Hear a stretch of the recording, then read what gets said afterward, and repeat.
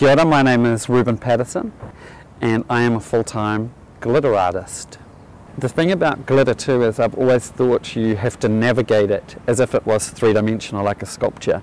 You have to navigate it to activate it. So you're moving around it like a sculpture rather than standing statically to try and view a painting typically.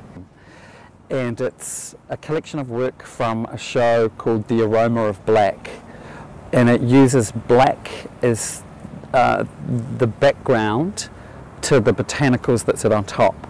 And what is different about this work is it's getting very detailed and a lot more technical. So I think what it shows is, compare a work that I was making for my father to the work that's being made now. The intricacy, the detail, and my demand on the technique is really coming through, I think, starting to really come through.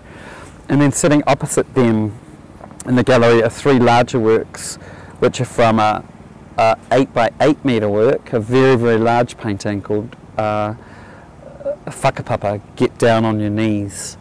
And so they're just segments of that that are Kōwhaiwhai, botanical, whakapapa merges in one work, having another discussion on another wall.